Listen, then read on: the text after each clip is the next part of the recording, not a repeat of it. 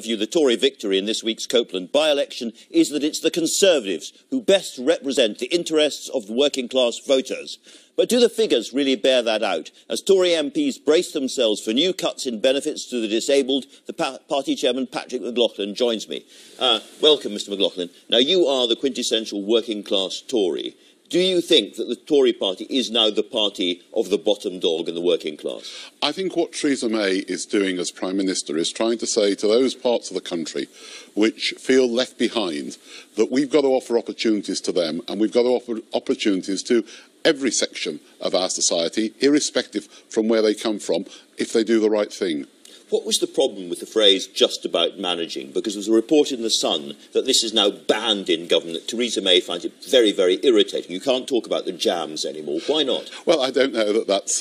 I'm not sure I believe everything I read in newspapers. What? In The Sun? In The Sun, or The Sun or any newspapers. But the truth is, what Theresa May said when she entered the steps of Downing Street, entered number 10 on the steps of Downing Street, that she does want to try and... If you're struggling to manage, I'm on your side. Yes. If you're in financial problems, I'm in your side. And that's what I want to pick up with you, because there's a very, very interesting report this week from the Resolution Foundation, working on official government figures, and we can show it on the screen here. And there is the forecast income growth during this Parliament. There's the nice bit at the top, there's the green bit. The richest households going up about 4% in real income growth. The poorest households down by 16%. That is a devastating indictment of a government that claims to be working on behalf of working people. Well, one of the things that we're doing, I mean, in April you will see the base rate of tax, people earning below £11,000 not paying any income tax at all. We're taking a number of people out of income tax. So, look, these are big, big issues. All of those at the moment are factored in. But let me just dwell on this for a second. Yeah. Are you embarrassed by that graph? Well, let's see if that graph comes to fruition. If it did, there are times. Well, there are things that we are doing to help those people at the bottom of the income scale, like reducing income tax. So those people who are working, getting low wages, we're going to reduce the tax that they're going to be paying. But by and large, if you're in the bottom quartile or the bottom third in terms of income, you face a very, very tough few years under this government. And that's why we need to ensure that what we're doing as far as giving people apprenticeships, helping people who aren't working at the moment into work. That's why we've got record employment rates. These are things which will help people right across the board. Don't judge us on our record, not on what an organisation says may happen in 3 years' time. Albeit based on official figures. Albeit based on official figures, because things will change. All right. Well, let's look at other things that you could do, because £3 billion or thereabouts was taken out of universal credit by George Osborne, and that has a very, very serious effect. Again, I'm quoting the Resolution Foundation, but using government figures, and they say that a working couple with 2 children, one parent earning the national living wage, is going to be £1,700 a year worse off by 2020.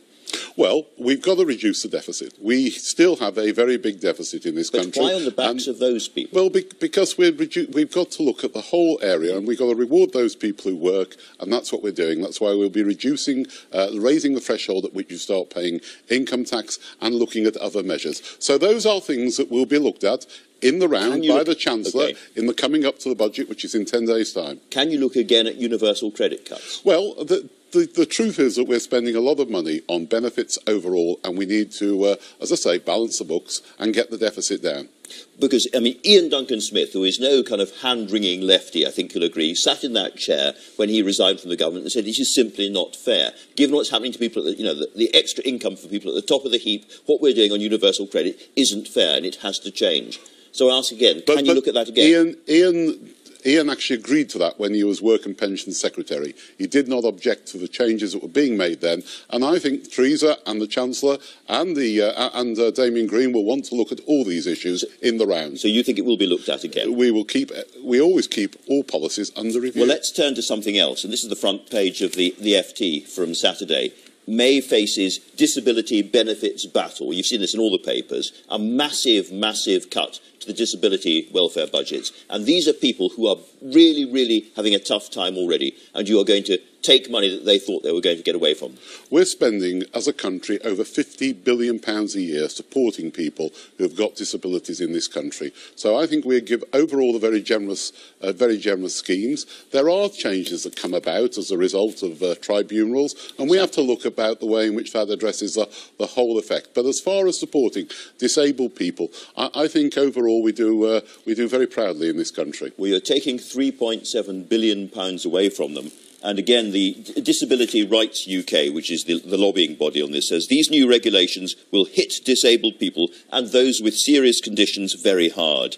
The department itself admits that this will include, for example, those with learning disability, diabetes, epilepsy, anxiety or dementia. These are people with dementia who are going to lose money under your government. A lot of your fellow MPs are really worried about this. Again, I ask you, is this something you can think about again as a government? Well, we'll obviously listen to what people are saying and look at the proposals which come forward. But overall, we've got to reduce it. We are still spending as a country over £60 billion more each year than we're getting in as a country, and we've got to look at trying to balance that budget and reduce that deficit. All right, let me turn to another issue. I don't know if you heard Gina Miller talking during the paper review about the amendment in the House of Lords and Lord Heseltine and so forth. There is a real push in the House of Lords to get written into the legislation a much tougher agreement for a further vote towards the end of the negotiation process for Brexit. If that happens, if the government loses in the House of Lords, what will you do?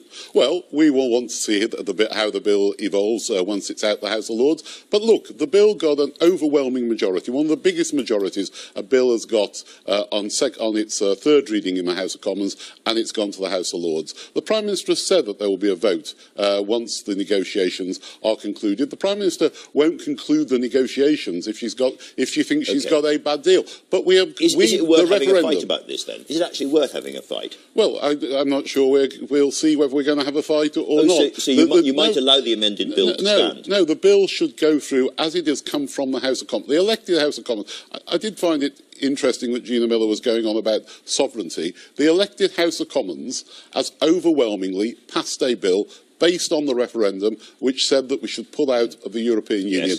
Both houses of Parliament agreed to that referendum. We can't now start second-guessing the referendum.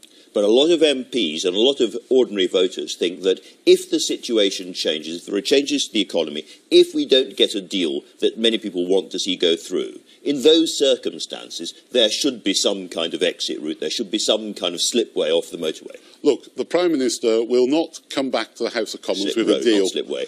The Prime Minister will not come back to the House of Commons with a deal that she cannot recommend. So that is what we've got to do. We've got to give the Prime Minister as much flexibility in the negotiations over those next 2 years, not giving her a backstop to other issues.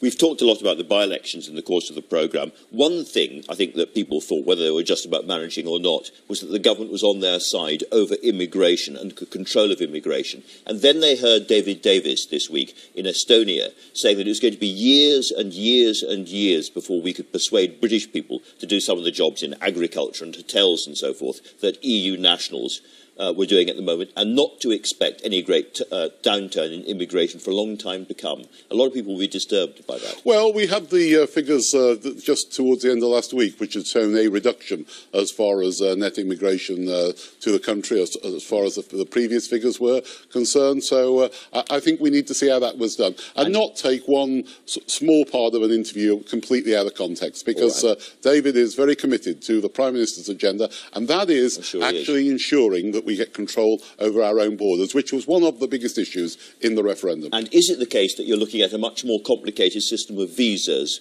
for EU migrants to stop more people taking benefits? Well, I think the simple fact is at the moment we're looking at a lot of things. They're being discussed, they're being looked into in detail. When we're in a position to be able to make announcements as to what we're actually going to do, then we will tell you, and we'll tell the House of Commons too. After Copeland, how big are your ambitions for taking on the Labour Party in the North and the Midlands? Well, I think Copeland was a fantastic result. It was a fantastic result both for the Prime Minister but also for Trudy Harrison, who was a local candidate who brought a great deal of her own local expertise to that particular campaign. So I think it shows that all seats are seats that we're going to look at and we're going to challenge hard in a general election. You wouldn't expect me as Conservative Party chairman to say that we're not going to challenge hard. No, I'm hoping you're going to set a target. There's no numerical target. We will target right across the board. And the simple fact is, of course, at the moment, boundaries are being redrawn. The size of the House of Commons is going to be reduced, so we're not quite sure yet exactly where the boundaries will be. A lot of talk at the moment about the Trump visit. Would he be an appropriate guest at the Conservative Party conference this year? I don't know. I think the arrangements for the dates have not yet, as far as I know, been finalised. But he's certainly getting the media talking quite a lot about him. All right, Patrick Mcloughlin, thanks very much for talking to us.